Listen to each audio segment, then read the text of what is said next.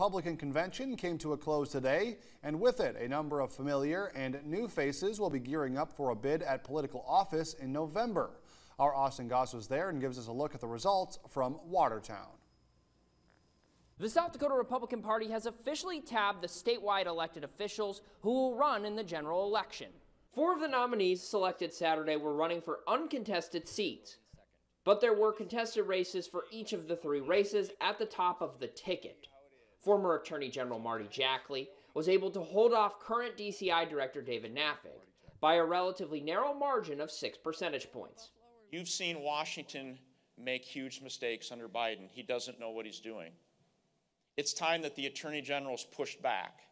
Who better than the former chairman of the Attorney Generals and the South Dakota Attorney General that you watched when he was chairman push back on Obama and Biden's taking away your firearms when we won those cases. Larry Rhoden also managed to hold off an insurgency bid for the Lieutenant Governor's office launched by former House Speaker Steve Haugard.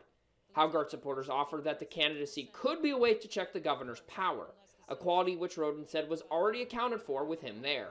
We don't walk in lockstep. Many times I've shared my opinion with the governor and not been received well, and that's okay. And in the biggest surprise of the day, Monae Johnson was able to handily defeat incumbent Secretary of State Steve Barnett. Johnson had spent the campaign hammering Barnett on the issue of election security, which she argued he did not take seriously enough.